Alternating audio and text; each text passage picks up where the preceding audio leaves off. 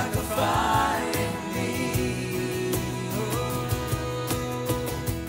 For the sake of the world, burn like a fire in me. Light a flame in my soul for every eye to see.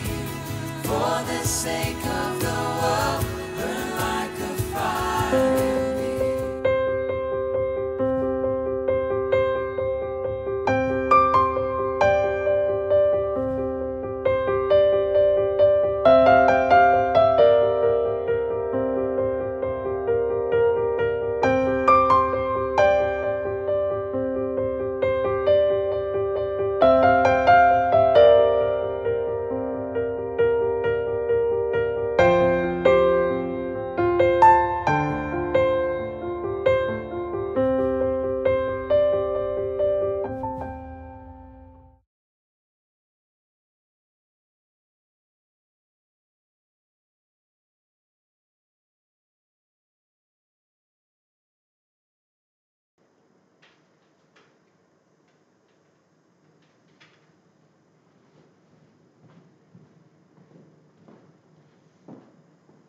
Good morning.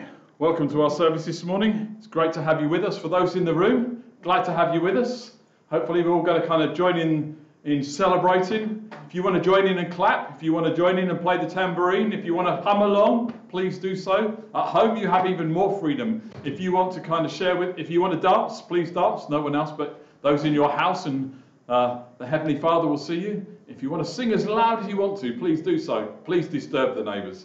If you want to clap, please join in. Let me encourage you to participate in church rather than just watch. I know it's difficult in these times. It's difficult in the room because we're not allowed to sing. But we can still participate in worship. Hebrew worship would talk about the physical engagement of joining together. So it wouldn't just be singing a song. Worship is not just singing, it's a whole body experience. If you want to lift your hands, if you want to clap, if you want to kneel, then please do so. Please feel free to do so. And at home, I guess we're doing it on our own, but we're still worshiping. So please do join in the worship this morning. I want to encourage you this morning that I see people have joined us from around the world yet again. Great to have you with us. Former friends from South Africa, Turkey and Italy I've already seen this morning, so welcome to our friends from around the world. I want to encourage us this morning with a simple scripture from Joshua 1:9. And Joshua 1:9, what does it say? This is my command, be strong and courageous. Do not be afraid or discouraged, for the Lord your God is with you wherever you go. Do not be afraid. Let me encourage you in this time. Do not be afraid. Be encouraged. Be bold. Be bold and press into God. I'm going to pray and then we're going to worship God this morning. If you want to stand in the room, please feel free to do so. If you want to stand at home, please feel free to do so. But let me pray. Holy Spirit, you are welcome here today. Take your place in our hearts. Take your part in this meeting. Father God, we give you control. Lord, we say, do what you will in our hearts, in our lives, in our situations, in our circumstances. Lord, would you do miracles today? Lord, would you stir up the fire of the Holy Spirit in each one of us? That not one of us would stay as we are. That, Lord, we'd move from where we are closer to where you want us to be. Father, help us to be a light in dark times. Help us to be a hope carrier, a hope bearer. Someone who overflows with joy and shares love in all situations. And so, Father God, as we meet together, meet with us, we pray. We want to bring you praise. We want to bring you glory. We want to lift up our hands in praise and adoration today. Hear our prayer, hear our praise as we sing and declare to you, as we raise an hallelujah in Jesus' name. Let's stand.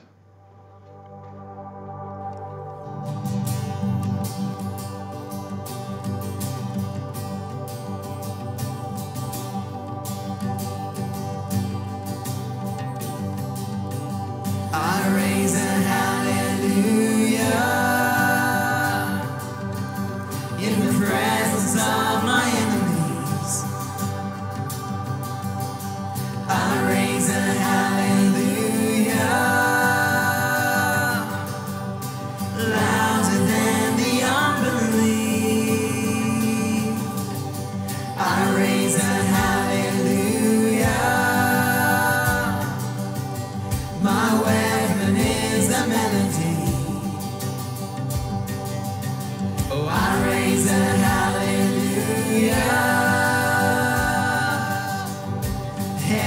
comes to fight for me. Oh, I'm gonna sing in the middle of the storm. Louder and louder, you're gonna hear my praises roar. Up from the ashes, hope will arise. Death is defeated, the King is alive. Oh, I raise a hallelujah with everything inside of me. Oh, I raise a hallelujah. I will watch the darkness flee. Oh, I raise a hallelujah in the middle of the mystery. I raise a hallelujah. Fear you lost your hold on me. I'm gonna sing in the middle of the storm. Louder and louder, you're gonna hear my praises roar. Up from the ashes, hope will arise.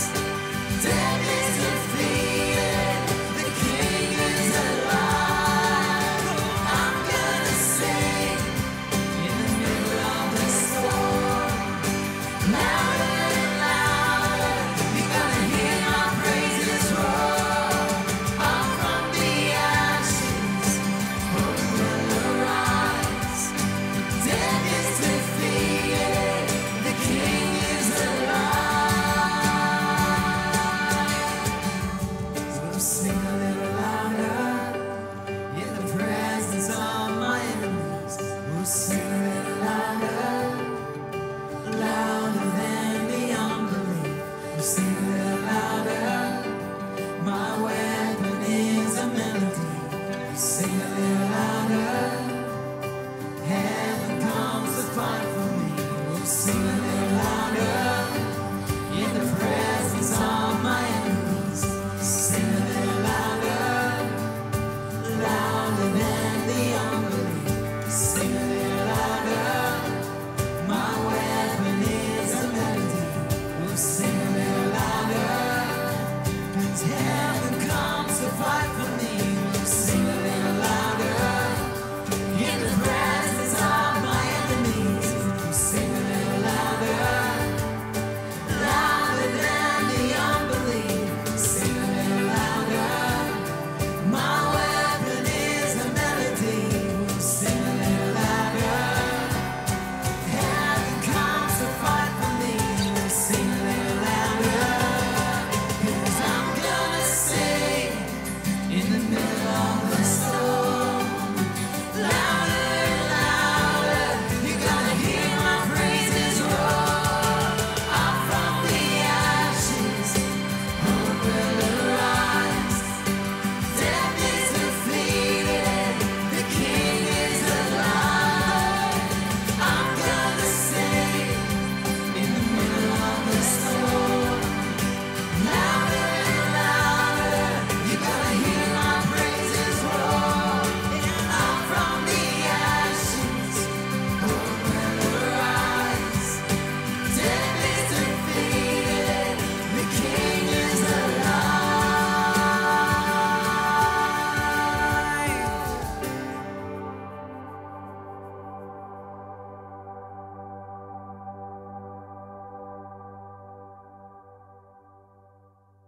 Hallelujah. The King is alive. The King is alive. And our hope is built on him. Our hope is built on him because in Christ alone we stand.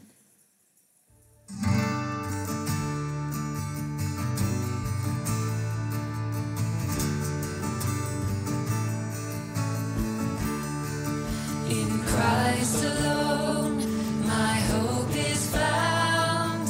He is my light, my strength, my song. This cornerstone, this solid ground, firm through the fierce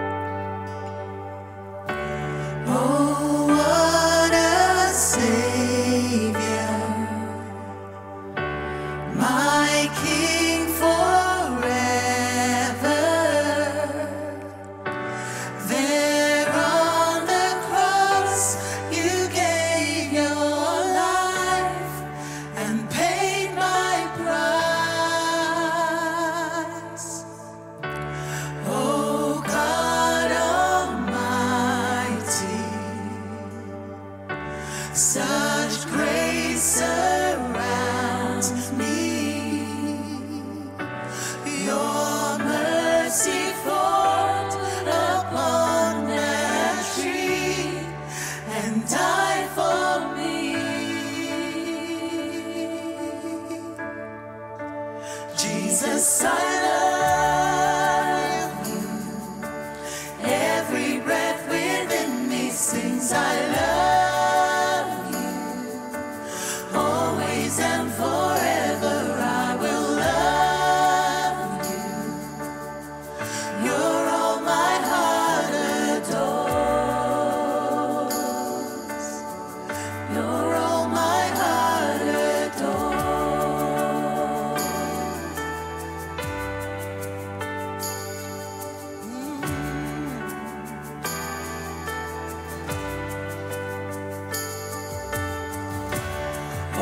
Almighty Father, my great Redeemer, you are my strength, you are my song, you lead me on. Jesus, I love you. Every breath within me sings, I love you. Always and forever I will love you. You're all my heart adores. Jesus, Jesus, I love you. Every breath within me sings, I love you. Always and forever I will love you.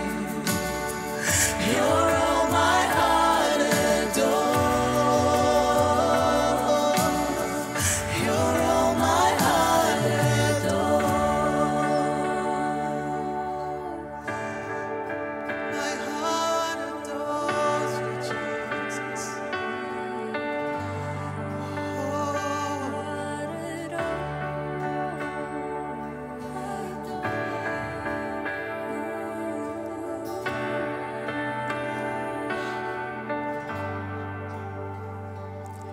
I pour out my heart, I lay down my life. God, I give my all to you. You wiped all my sin and you welcome me in. Now my soul will sing to you. I pour out my heart, I lay down my life. God, I give my all to you. You wiped all my sin. You wiped all my sin, and you welcome me in. Now my soul will sing to you. Jesus, I love you. Every breath within me sings, I love you. Always and forever I will love you. You're all my heart adores. Sing, Jesus, I love you. Jesus, I love you, Jesus.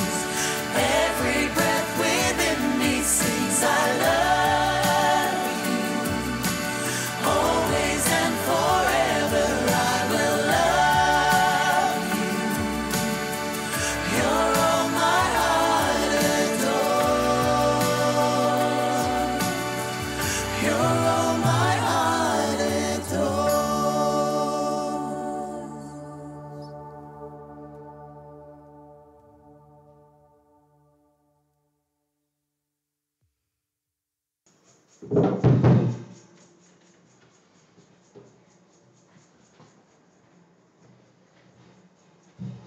Thank you, Lord. Thank you, Lord. Lord, we love you. We love you this morning.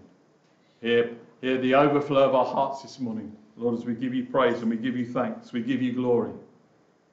Oh, Father, hear our prayer. Hear our cry. Hear our voices lifting high. Hear our hands lifted up to you. See our hands lifted up to you. See our hearts overflowing with an expression of who you are and what you've done. as we sung, Lord, even in the midst of the storm, you're there, Lord. Even in the midst of the battle, you are there. Father, we want to draw close to you. Draw close to us, we pray. In your mighty name. Amen. Amen. Let's just pause in our worship and just think about giving to God. An offering is part of worship. An offering is something of ourselves as we give to God. For those in the room, we can give into a bowl today. For those who give online, those who press the button, for those who've set things up automatically, we give thanks for your faithfulness. As we give of our tithes and offerings this morning, it's an act of worship. So let's be deliberate this morning. Let's pause and think about giving to God. Even if we're not physically going to put something in the bowl because we've already pressed a button somewhere. We've already done something. Let's still allow that to be an act of our worship this morning. Let's offer what we've given to God today, this week, up to God. And say, Lord, receive these gifts. Use them for your glory. Receive the overflow of thanksgiving as I give to you. And if maybe you haven't pressed the button online and you just want to put some money aside and give it later, be honouring to God, but do it. As it's an expression of our love to God. Father, thank you. Thank you, thank you. Receive these gifts and use them for your glory, Lord. Father, we are like many churches around the world, no longer limited by walls or buildings. Lord, we can reach the other side of the world. You can reach the other side of the world through us, Lord God. And Father, as we see and we evidence every Sunday now, people joining us from around the world, different nationalities in the room, different nationalities at home, different nationalities in the church, Lord God. Lord, would you build your multicoloured, multi-diverse, multi-peopled church? Draw us together, we pray, in your mighty name. Amen.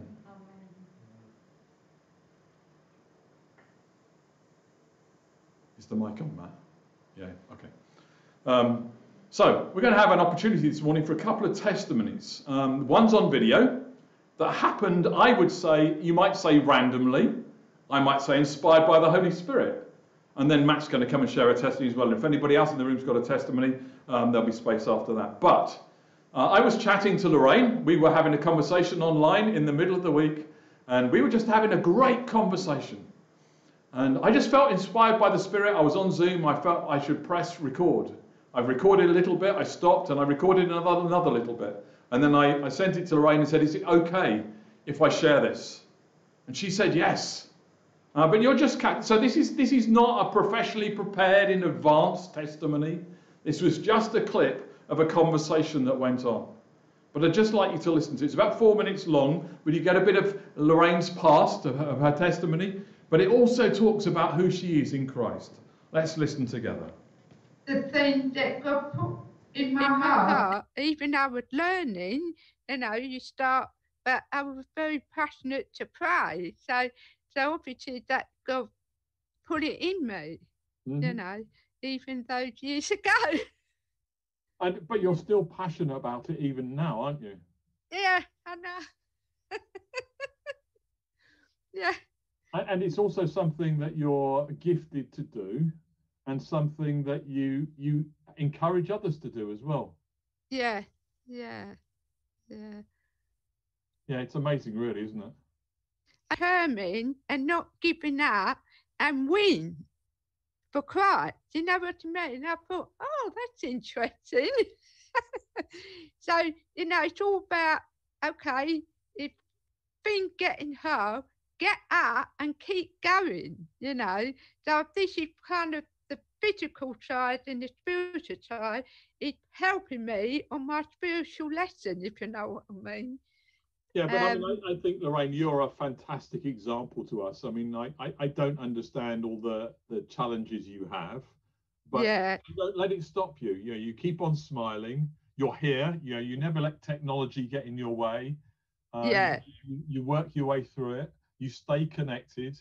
You're always smiling. You're always an encouragement to others. So, you might think it's a little thing, but every time you come on a call, you put a smile on my face and you encourage me. So thank you. No. That's funny now. It had been. I got a label now that I've always been called Smiley. Yeah. Yeah. No. But that's because of what God's placed in you, isn't it? It's not because you were smiley because you had something to smile about. You are smiley inside almost. I probably, when I went to the Bible Down week, and that's before I actually become a Christian, you know, being born again, I was churching. And when I was at the Pentecostal church, they did say about anyone interested to join. So to me, to be honest, I was being selfish. I wanted to have a holiday. And I thought, oh, this is sound good. I can have a week holiday. But the deacon did explain to me, he said, it's not that kind of holiday. He said, you'll be choosing seminar and, you know, we'd be in the tent worshipping and listening to the priest. I said, well, that'd be all right. That's okay. But when I got there, I tell you, I couldn't stop crying. Really? These people had something that I didn't have, and I wanted what they had. Right. And then, cool, with the Chosen Day seminar, he said he read all the lists, and the first one said about Holy Spirit. I said, oh, I'll do that one. and then my sister at the time, she said, I better go with Lorraine.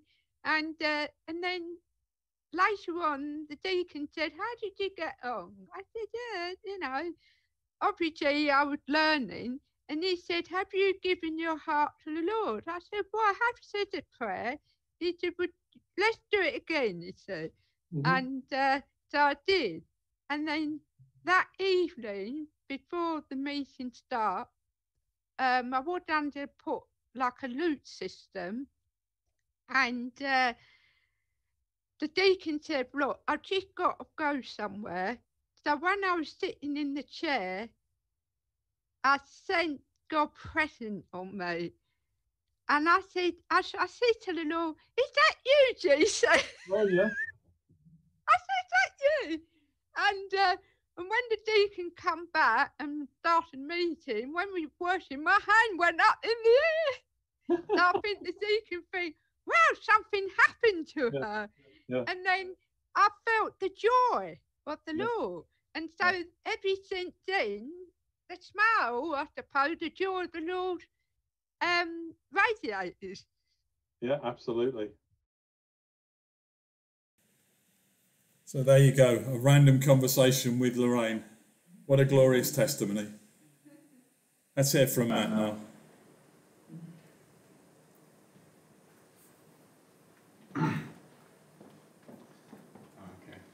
Yeah, I haven't done one of these before, so I'm a little bit nervous. But as some of you who might have been here, some of you are online, some of you are in the room, I remembered in mid-November there was a slightly angsty man dressed all in black came into this building for the first time. I'd just come back from gigging, doing an open mic tour, and I've been slowly learning about Jesus, but to go further back than that, when I was from an atheist background, and through Dave coming into my school as Mr. Food, Jack, I think was the other organization, and one of my primary school, my year 2 teacher, telling me the story of Jesus feeding the 5,000, and apparently the boy was called Matthew. I'm reading the Bible for Lent this year. Yeah, as a 7-year-old boy, I dragged myself to church, and my mum now does a lot of community work, which is inspired, I believe, largely through to Christ. And then I became a little bit of a difficult teenager, and a wandering sheep, a prodigal son. and I got into all kinds of things and drifted away from God. And then through going to a lot of festivals and being in highly competitive, highly glamorous environments, I'm feeling very drained after a very tumultuous 2019. And one of my heroes, Kanye West, converting to Christianity, and my mum showing me some quotes from Isaiah. Even the birth of young men, even the backs of young men may grow weary. Normally I'm a lot more confident. Yeah, through all of that, I started coming to church, and on the 18th of February 2020, I stopped smoking marijuana. And if anybody keeps up with the calendar still, I know Dave does, that's a whole year ago, and that was through Christ that I came to this. I now have more work than I know what to do with. I produced about an hour and a half's worth of HD music last year, in the year where it's very hard to produce music. And I've been exercising for 7 months now, and yeah, it was the best decision of my life. So yeah, God is great, and thank you, Jesus. Thank you to a couple of people outside of the church, my parents and a poet called Pete Cox. Thank you to Norman and Dave and the rest of the RCF family. Yeah, amen.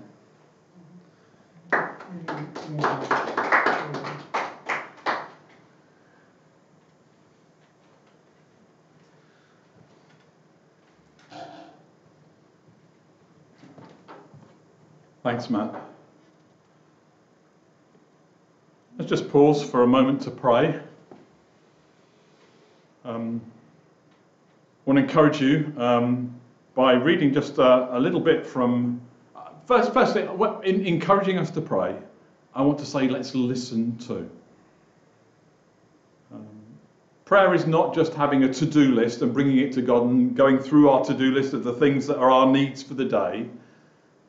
Prayer is a two-way conversation. And in the famous hymn, Dear Lord and Father of Mankind, forgive our foolish ways, there's a verse in the middle of that says this: breathe through the heats of our desire, thy coolness and thy balm. Let sense be dumb, let flesh retire. Speak through the earthquake, wind and fire. O still small voice of calm, O still small voice of calm.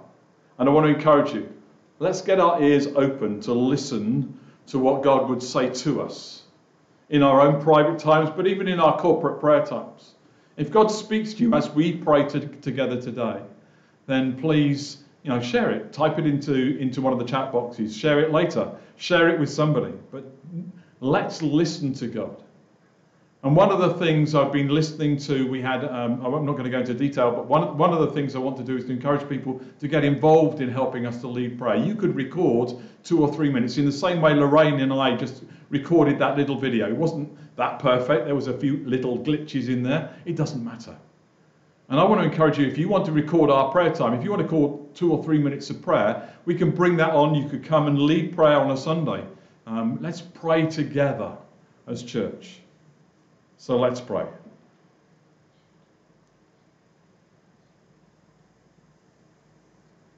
Father God, I want to thank you that you hear. I want to thank you that you are listening. You are moved by prayer. And so, Father, we will pray because we know you listen. And we will pray because we know that, like the persistent widow, you are moved by prayer. And so, Father, we will come to you with our needs, with our concerns, with our thanksgiving, with our offerings of prayer, with our intercession, with our standing in the gap for others. Lord, we will come and we will pray. And so, Lord, I want to say this morning, hear our prayer.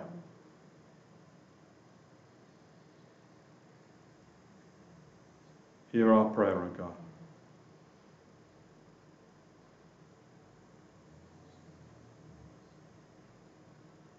Father, I want to pray for those who are need an uplift right now. Father, would you bring an uplift to them, oh God? Father, those who need a turbo boost, Lord, would you bring a turbo boost of hope, of love, of joy, of peace? Father, would you also make that an expression of physical things? Lord, would you bring a turbo boost of immune systems, of vitality? Father, for those who are struggling to breathe, bring their breath again. Father, for those whose circulation systems are slowing down, Father, bring vitality again. And Father, we too pray for those who we love who don't yet know you. Lord, would you broadcast your name again? Lord, through your church, would you share and broadcast and share and multiply your word? The seed would go out and take root and bear fruit. We pray in your mighty name. And finally, we pray for those, Lord, who lead us. We thank you for the leaders around the world, but Lord, we pray for them. We pray that you give them wisdom, that they'd help to draw us together as nations, as cities, as people groups, as businesses, as families, as churches. Lord, help them to draw us together. That, Lord, we would be your hands and feet in action to see your kingdom come and your will done on earth as it is in heaven.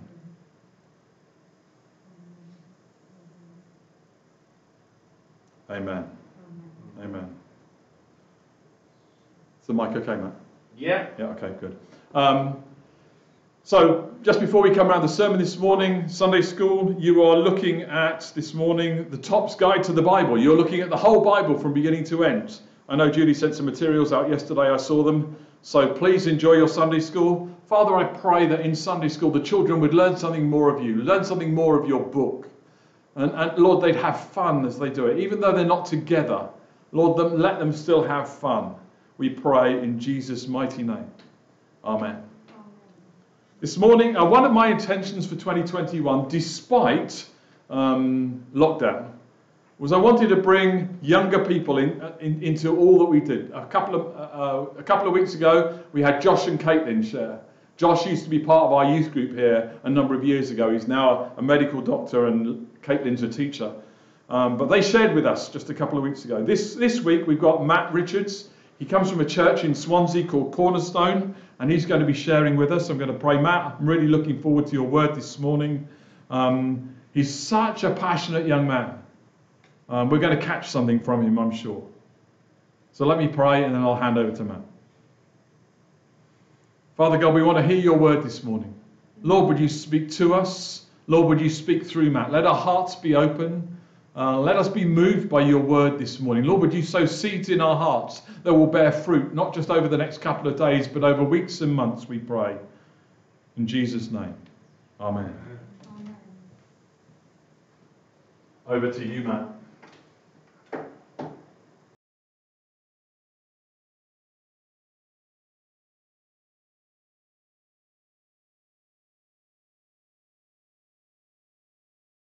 Hi everyone, it's great to be with you today and to spend this time with you. My name is Matthew and I'm here in Swansea and I'm on the team here at Cornerstone Church. And when Dave emailed me and asked if I would share a talk with you, I had just finished recording one for our own church. We've just started a new series as we continue to journey through this lockdown season together. I'm not sure which number we're on now. Is it lockdown 3, lockdown 4? I'm losing count. But I thought I would share it with you while it's still fresh, and I hope that it encourages you as well where you are over in Runnymede Christian Fellowship. So before we get into it, why don't I just pray for us? Yeah, Father, I thank you for all those who are part of Runnymede Fellowship and all those who are watching this today. And I pray, Lord God, would you bless them and strengthen them. I thank you that you love each one and that each one is important to you. And as they go through their service today and hear this talk as well, I pray, Holy Spirit, would you speak life and strength and meet us with your love and your power and your joy for our lives. So I thank you, Lord, that you're with us. Speak to us now, I pray, in Jesus' name. Amen. Fantastic. Well, I hope you enjoy and I hope God encourages you as well. And hopefully one day I might be able to see you in person. Wouldn't that be amazing? But in the meantime, here we go. Hi everyone. It's great to be with you today and to spend this time with you. And yeah, we're going to be kicking off a new series. Before we get into it, let me share with you a picture that a friend of mine, an old friend from my primary school, he tagged me in on Facebook a little while ago. And here we are, this is me as a 8 or 9-year-old boy, I think, in my favourite t-shirt, my Manchester United shirt. And back then I used to wear this pretty much every day after school and outside of school, and I loved Man United. I even had David Beckham's name on the back. So you have to forgive me for my childish ways. I've obviously grown up since then, and now obviously Swansea City is the only team worthy of my support. But back then I was a massive Man United fan, and I loved playing football and wearing this t-shirt, imagining that I was playing with David Beckham or whatever. But anyway, one day I remember it was on a Sunday, and it was I was playing outside our church building before one of the meetings, and one of the adults, as they were walking inside, they saw me kicking the ball around, and they said something like, keep practicing because they'll be calling you up next.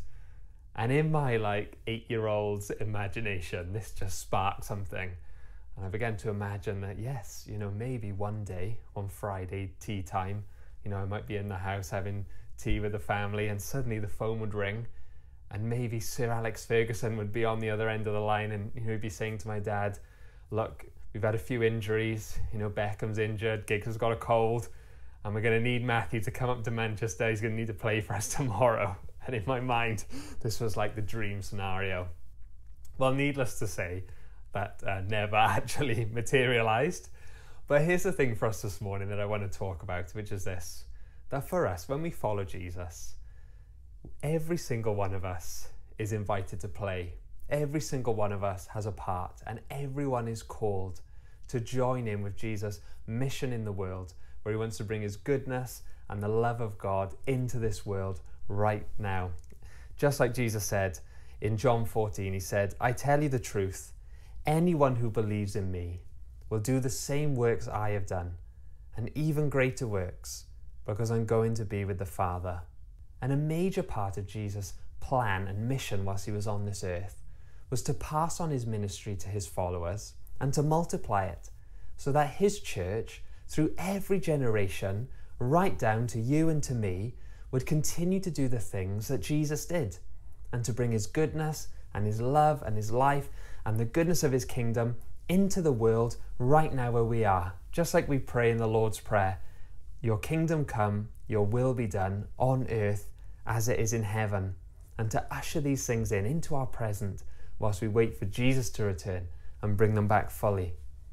And so today we're going to be starting a new series called Journey to the Cross. And this is inspired by a pivotal moment in Jesus' life that Luke records. And Luke records firstly Jesus' birth, and we've been looking at that in our Christmas series. And then the next section of Luke's Gospel is mostly Jesus' ministry around Galilee and the Sea of Galilee, where we see that he called followers and disciples to follow him. And as well as the 12 disciples, there was much more than that. And we see there was men and women who followed Jesus and travelled with him whilst he went around healing the sick and teaching and bringing the good news of the kingdom of God to the people and doing amazing things. And now at this moment, there's a shift, and it's like a new chapter begins after this Jesus was moving around Galilee. And this is what it says in Luke 9, verse 51. As the time drew near for him to ascend to heaven, Jesus resolutely set out for Jerusalem. So we see in this moment how Jesus fixes his eyes on what's ahead, and so begins what is known as Jesus' journey to Jerusalem. And as we know, it's at Jerusalem, sometime later, where Jesus would give his life for us on the cross. And that's because, as people, we were made for relationship with one another and for relationship with God. And that's one of the reasons lockdown's been so hard, isn't it? Because we miss seeing each other, because we're made for relationship. And in the same way, we were made for a relationship with God. But the Bible tells us that humanity rejected God, turned away from God, tried to live independently from him, thinking, that they knew better, if you like. And when people rejected God, it led to a separation in our relationship with God. And when we were separated from God, who's the author of life, then death entered the world.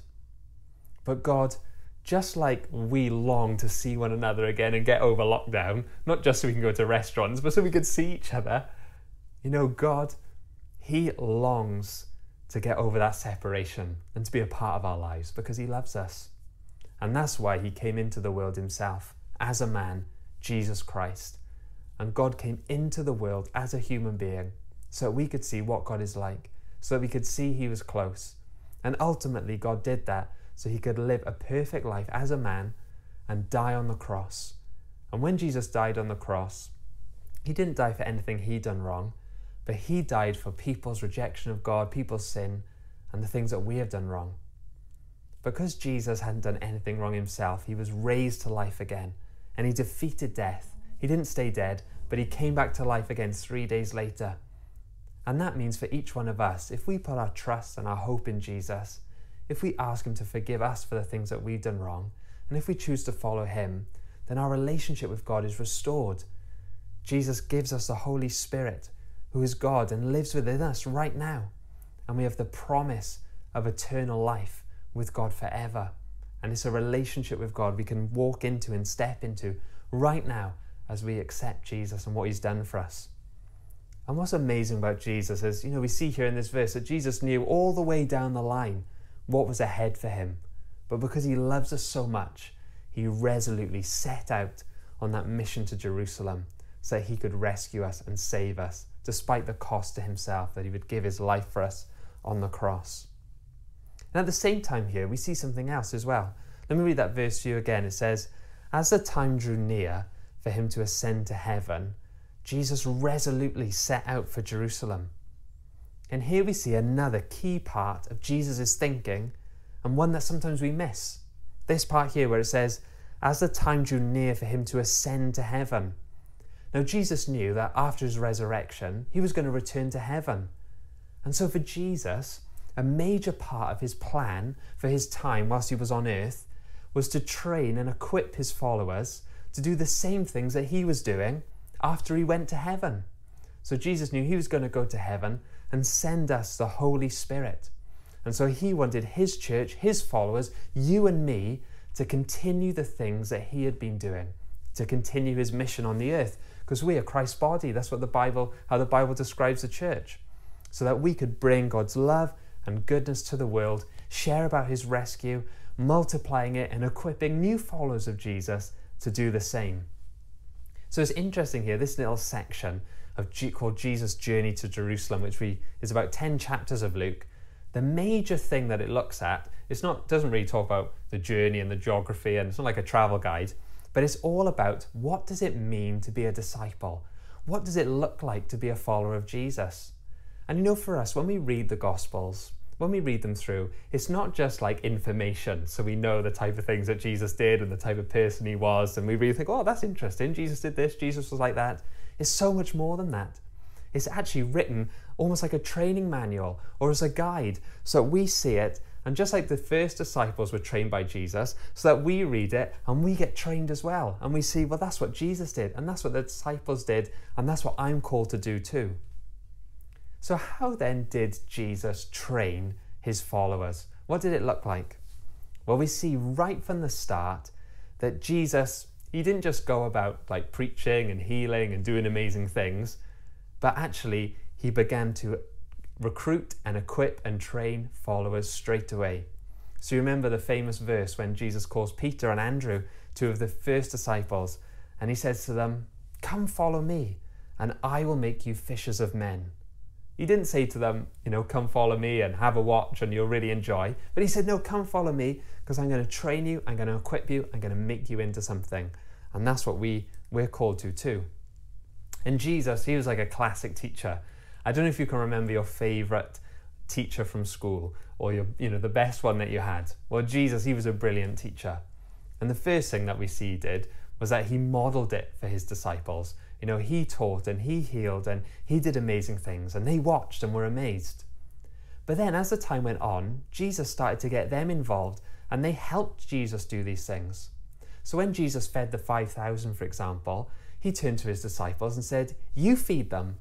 And then as we know, they brought fish and some bread and Jesus blessed it.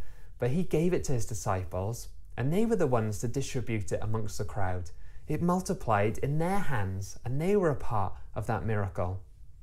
And then, after doing it with them and doing things together, we see how Jesus sent out his disciples to do the same things that he was doing, but he sent them out on their own. And in Luke 9, this is what it says. One day, Jesus called together his 12 disciples and gave them power and authority to cast out all demons and to heal all diseases. Then he sent them out to tell everyone about the kingdom of God and to heal the sick. And Jesus here, he empowered his followers to go and do what he had just been doing. He sent them out with authority in his name, just like ambassadors, in the same way that he sends us out in his name. And I remember the first time that I prayed for someone to be healed. I was 15 years old, and a few of us from the church had gone to Romania, and we were helping out with the church there for a couple of weeks. And towards the end of the trip, one day we were in this big kind of school hall, and we'd been praying for people. And Suzanne and myself had teamed up, and we were praying for people. And this one lady came and asked if we'd pray for her. And she was a school teacher in her 20s, and she asked if we'd pray for her eyesight. She needed glasses, but I think it was a little more severe than that as well. And so we said, yeah, sure, we'll pray for you. And she said, well, what? And we asked her, well, what can you see? And she looked around the room, and basically at the end of the hall, there was this big clock, like the one on my wall here, a bit bigger than that. And we asked her, well, can you tell the time? Can you make it out? And she said, no, I can't. So we said, okay, let's pray for you. And so we prayed, and we said, in the name of Jesus, we command these eyes to be healed and this eyesight to be healed. Amen. Something like that. And we said, open your eyes. How is it now? And she opened her eyes. She looked around the room, and she looked up at the wall and at the clock. And then she began to jump up and down. She was putting her hands in the air. She was literally woohooing like that. Me and Suzanne were a bit taken aback, like, where's that come from? And she said, I can see the clock. And she could see the clock, and she could make out the time. And she was amazed. I was absolutely shocked. And I remember just coming back from that trip thinking, wow, I can't believe it that Jesus would use me and that I could pray for someone, they would be healed. But you know what? Jesus can use any one of us who follow him. That's what he intended all along, when he said, anyone who believes in me will do the same works that I have been doing. And next we begin to see that Jesus, he starts to ramp up the training as he heads on this journey to Jerusalem. One of the very first things that he does is he calls another 72, and he sends them out in the same way. So we read this in Luke. It says, after this, the Lord appointed 72 others and sent them 2 by 2 ahead of him to every town and place where he was about to go. He told them, the harvest is plentiful, but the workers are few. Ask the Lord of the harvest, therefore, to send workers into his harvest field. Go, heal the sick who are there, and tell them, the kingdom of God has come near you. Now this is really interesting. Why does Luke record the sending of the 72? And it's almost exactly the same as the 12 that he's just sent. Why does he, put it in twice? Well, clearly he's showing how Jesus was multiplying those who would do what he had done. And it's like he's intensifying it as well. He's thinking, I'm heading to Jerusalem now, I got to get a move on. And so he sends out even more. And here we see Jesus' plan all along, that his followers would learn to do what he was doing, and that they would pass it on, and that they would pass it on right down to us today, that we can go out in the power of the Holy Spirit. Now we might be tempted to think, well, we know the 12 disciples and even the 72 here, maybe they were some kind of like elite group. They'd been with Jesus, they'd seen it firsthand, and we might count ourselves out. But what did Jesus tell the 72 to pray before he sent them out? He said this, the harvest is plentiful, but the workers are few. So ask the Lord to send more workers. So Jesus is saying to the 72, ask the Lord for even more. The 72 is just a start. And then where are these new workers going to come from? They're the very people that Jesus' followers are going to reach. They're the harvest that in turn become the workers, and so on. It's just like the Great Commission at the end of Matthew's Gospel, where Matthew records the last thing Jesus says before going to heaven. And Jesus said this, all authority in heaven and earth has been given to me. Therefore go and make disciples of all nations, baptizing them in the name of the Father and the Son and the Holy Spirit, and teaching them to obey everything I have commanded you. And surely I am with you always, to the very end of the age. So here we see that Jesus, he wants believers to be taught everything that his very first disciples were taught. everything. And what does that include? Well, we've just seen Jesus telling them to go out, to heal the sick, to tell them the kingdom of God is at hand, and do the same things that Jesus was doing. So let's be encouraged that when we read what Jesus was doing and what his followers were doing, that we're invited and we're called to do the same things today. So what are some of those things? Well, number one, we've mentioned it a couple of times already, is praying for the sick, praying for people to be healed. It says here, Jesus sent them out to tell everyone about the kingdom of God and to heal the sick. And over the years as a church, we've seen many people healed as we pray, and we've got loads of great stories. But even during lockdown, we've been praying for people and we've seen people healed. In the last few weeks, we've been doing the Kingdom Intensive with Bruce, which is a course that explores how we can grow in the things that Jesus did and learn this more. And as we've been going through the sessions, we've been praying for people, and we've had loads of people say that they've been healed and emailing in their testimonies afterwards as well. Things like back pain and gum problems, infections and UTI infections. We've had loads of people saying, wow, I've been healed. And even in our own small groups, when people have been praying for people. I know in one of the student small groups, one of the girls back in the first lockdown, I think, she had shingles and she was trying to study for her exams. And Chloe and some of the others, they prayed for her over Zoom during small group. And Chloe tells me that she remembers, looking at the girl, she looked in the mirror and she turned back at the camera, shocked, because the shingles, the rash that she had from the shingles disappeared when they prayed, and she was completely healed. And so this is the same. We can do this for our friends or our family or people that we know over the phone or over Zoom when they tell us, that they're not feeling well or that they're ill or something. We can offer to pray. And even when we're out and about as well. I know obviously, everything's closed, but, the supermarkets are open or the chip shop. I remember praying for a lady in the chip shop once, and because she'd injured her wrist and she was there all strapped up serving me chips. Or I remember a couple of years back, Jez and Helen prayed for a lady in the carpet shop that they were buying a carpet off, and she had told them how she'd had earache and for weeks and weeks and was struggling with pain in her ears. And so they prayed for her in the shop and she got healed straight away. So I don't think carpet shops are open. I don't know, they might be. But we can do these things, when we're out and about and we see people. Obviously, keeping 2 meters and all that. But let's be ready to offer prayer because God loves to heal. And then a second thing that we can grow in and that we can do, the disciples did, is we can hear God's voice. And we can hear God's voice to encourage others about how he loves them and cares for them. Think of all the times that Jesus did this, when the Holy Spirit would reveal to him information about people and their lives so he could show them that God knows them and God cares. So for example, the woman at the well, when Jesus met with her and Jesus shared how she'd had trouble in her relationships. And for this woman, when she heard that Jesus knew this, well, she was amazed and she believed who Jesus was. And the whole town, loads of people in that town ended up believing Jesus because of her testimony. One of my favourites is Zacchaeus. Jesus hadn't met Zacchaeus before, but he goes into Jericho, and what happens when he spots Zacchaeus up the tree? Jesus called him by name. Jesus knew what his name was. And in the same way, we can hear from God, and in the Bible it calls it a word of knowledge, where God gives us some information or insight about someone that we wouldn't otherwise know, but so that we can encourage them and so that they would know that God knows them and that he cares for them. And Bruce, who's been leading our Kingdom Intensive, I've seen him do this loads of times when I've been able to travel with him. And we've been on aeroplanes together, and he's been chatting to the person next to him, and God's given him a word of knowledge to speak into their lives or to encourage them. I remember one time we were next to this businessman, and they were both talking about businesses, because Bruce used to work for big business back in the day when he was a young man, and they were chatting about stuff.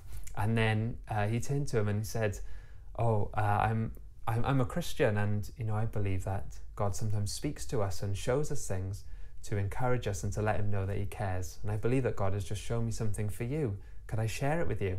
And the man said, oh yeah, sure. And Bruce shared with him how he could see the man was worried about some things going on in his family and that God cared about that. And then Bruce prayed for him. And it's like, wow, it was amazing to see. The guy was really shocked.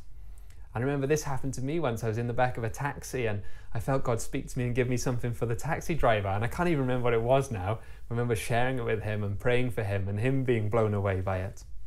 And these are often, these are like kind of ordinary things. It's nothing spectacular. It's just, little details and things. But we know what it's like when we hear from God, how it encourages us, even when it's just such a small thing. This happened to me recently. I got a text from an old friend who I haven't seen for years and years. But he said, you've just been on my mind and I feel like God's been asking me to pray for you. And he got in touch just to encourage me. And I was really encouraged, and to know that, that God cares. I know God cares, but it reminds me that God cares. And we can do this for our friends, for our family, but even people that we don't really know, people that we bump into. We can ask God to speak to us, to them, to encourage them, which is amazing, isn't it? Okay, and then lastly, very briefly, number 3, is we can ask God for words of wisdom. How many times do we see with Jesus that people came up to him, the religious leaders, and they tried to trip him up. They tried to trap him with awkward questions, political questions, things that could get him in trouble, things that could get him arrested. But Jesus, time and time again, when he answered them, he had such wisdom, and his answers astounded them. And no doubt in those moments, he would be asking the Holy Spirit, give me wisdom for this question, give me wisdom for my answer.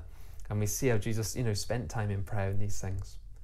And Jesus, he encouraged his followers that they could do the same when they would face this problem. He said to them this, God will give you the right words at the right time, for it is not you who will be speaking, it will be the Spirit of the Father speaking through you. And so for us too, we might not have politicians trying to trap us with awkward questions, but, in all kind of situations, we need God's wisdom, and we can ask for it, especially during lockdown, maybe with family life or work life and different things that we face. We can ask God, give me wisdom, and have a word of wisdom for a situation that we might not know what to do otherwise. In James 1, it says this, if you need wisdom, ask our generous God, and he will give it to you. He will not rebuke you for asking. And God loves to help us and guide us in everyday situations.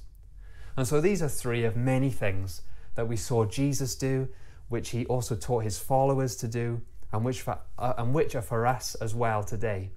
And as there's much more as we explore our New Testament and explore the Bible and look through the Gospels and see the things that Jesus did.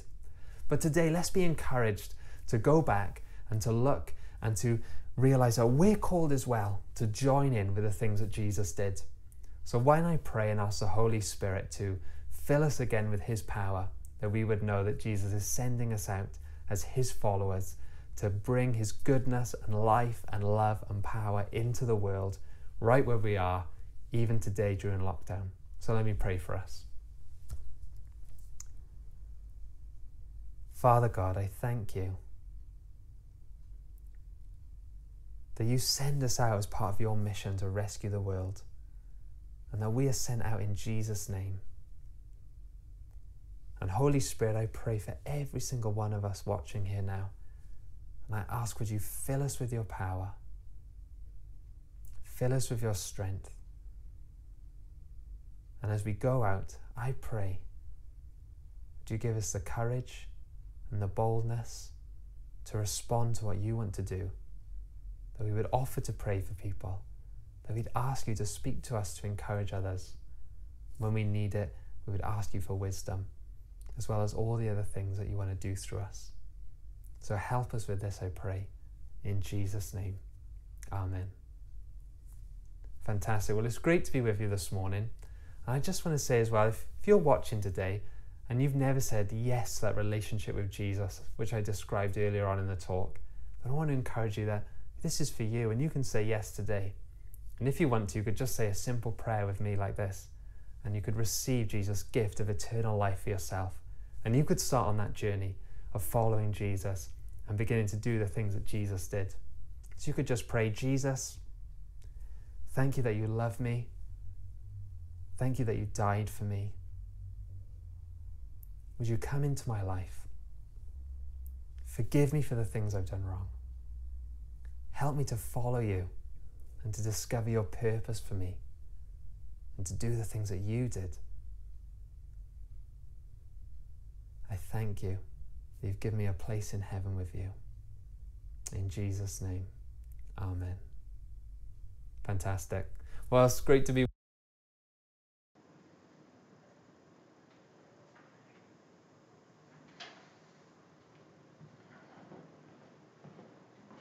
As you can see, a passionate young man. He's got such a big smile on his face.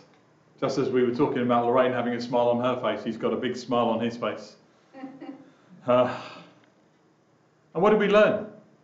We learned that Jesus is training his disciples. He's training you and me. And we can all just get started. He gave us some simple examples where he just said, I prayed the best prayer I could pray, and then we saw God do something.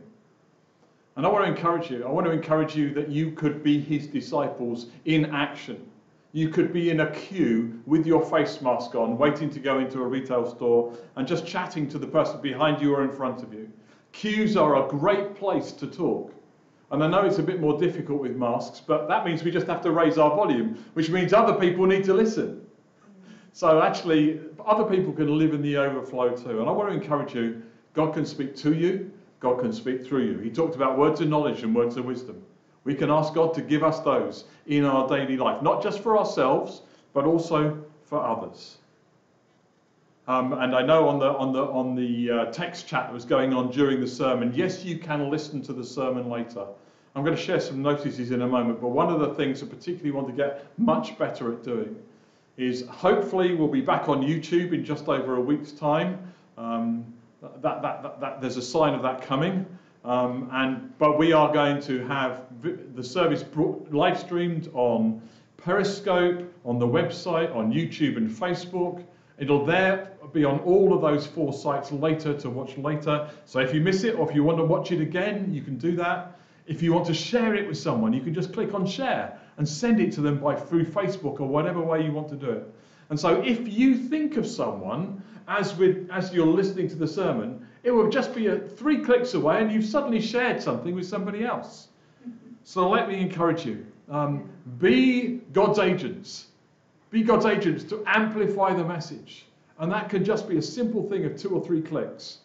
It doesn't have to be anything more embarrassing than just saying, hey, I thought you might be interested in this, and sending it on to them. What's the worst that could happen? The worst that could happen is probably they ignore you for a few days. But actually, if it speaks to them, it speaks to their spirit, and they come to Christ, wow, you were part of that. Wouldn't that be a fantastic thing to be part of?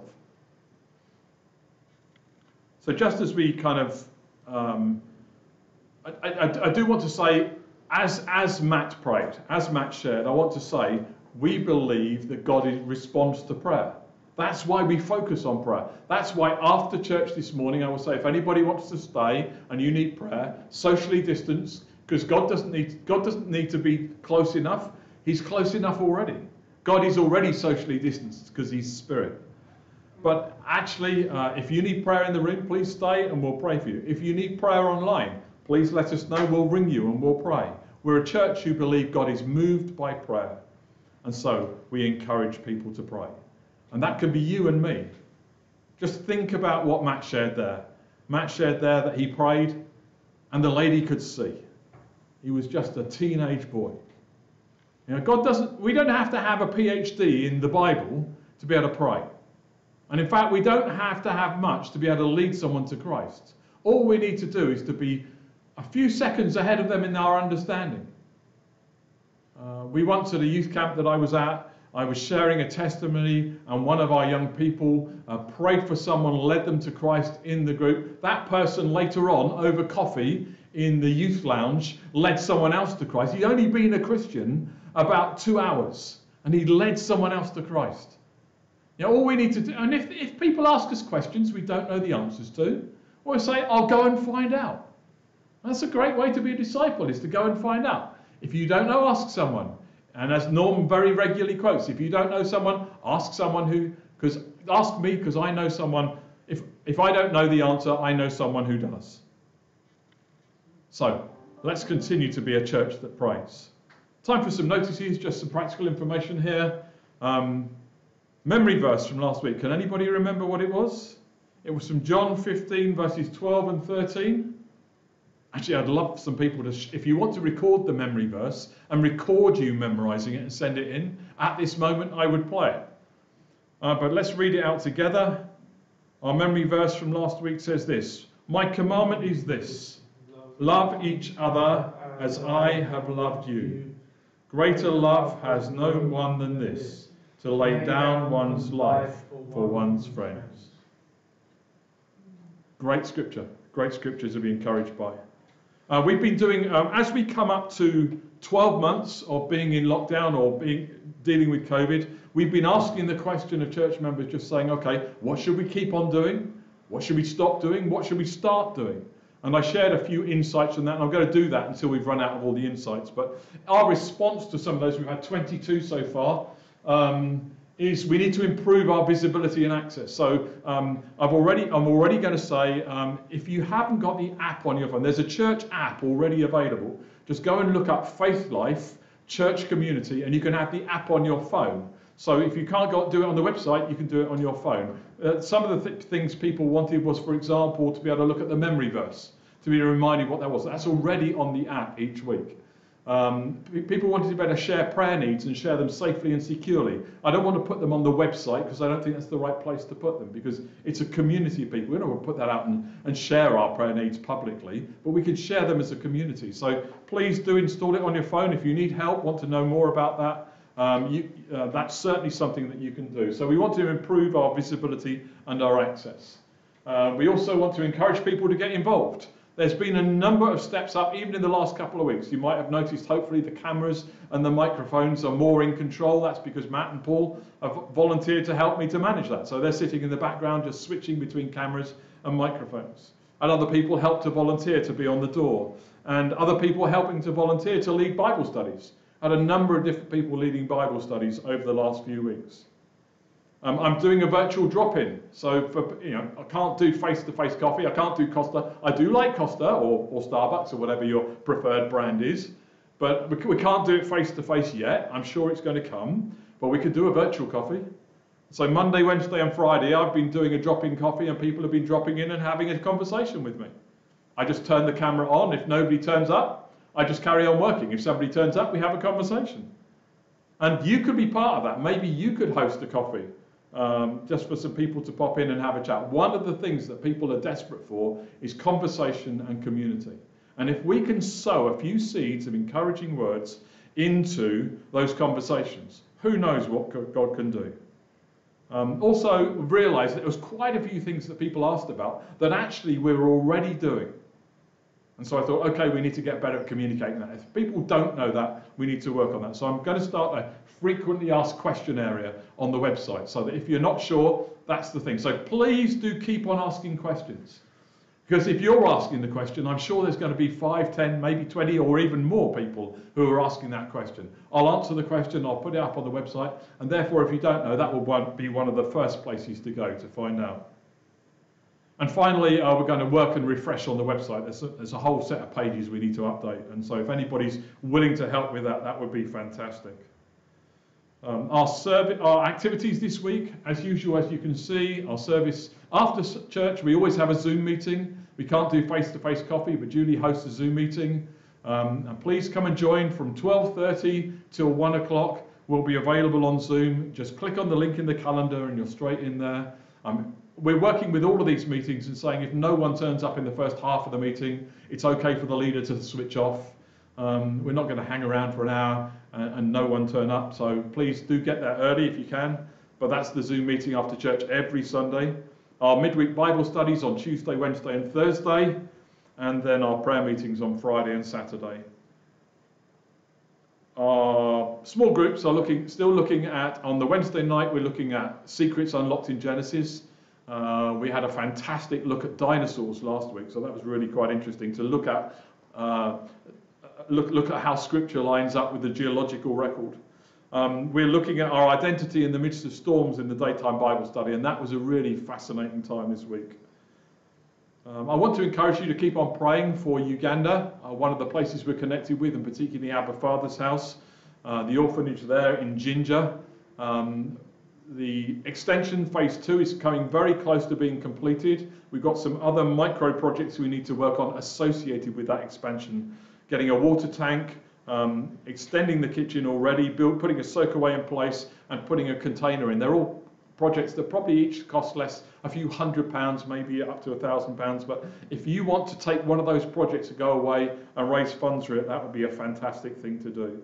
And if you'd like to get involved with church, please do let me know. I'm really encouraged by the number of people who stepped up and volunteered. We could do more. There are plenty of examples on there. For example, one of the things we listened to was some people liked the family album, some people didn't.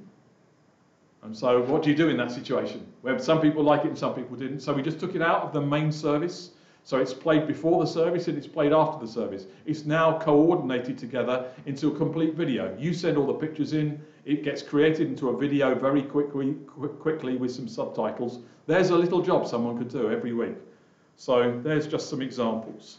And my Bible verse for the week coming up is from Matthew's sermon there. I'll just extend it to a second verse there. 1 Corinthians 12, verses 27 and 28. Oops. Let's sing our final song as we worship God this morning.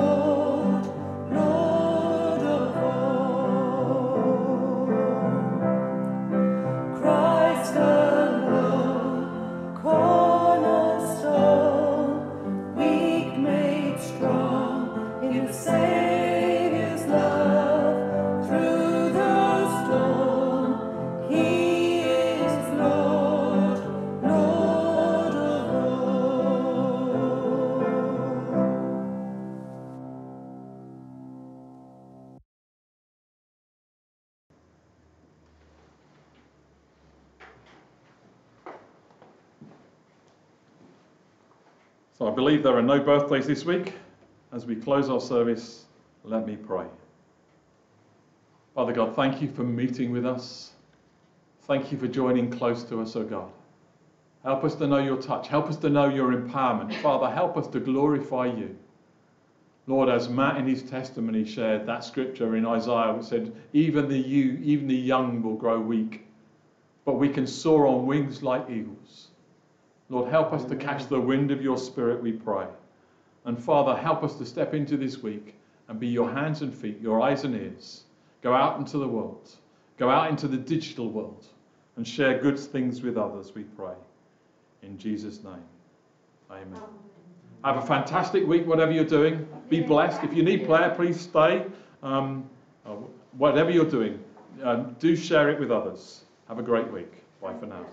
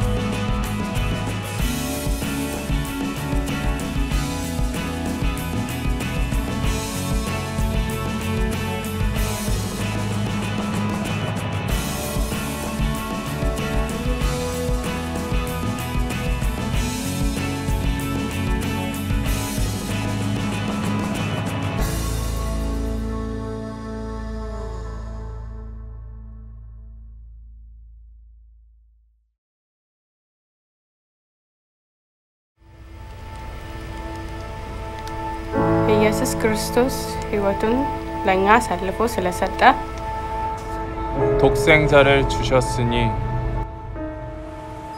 para que todo aquel que en él crea nicht verloren werden, but have eternal life.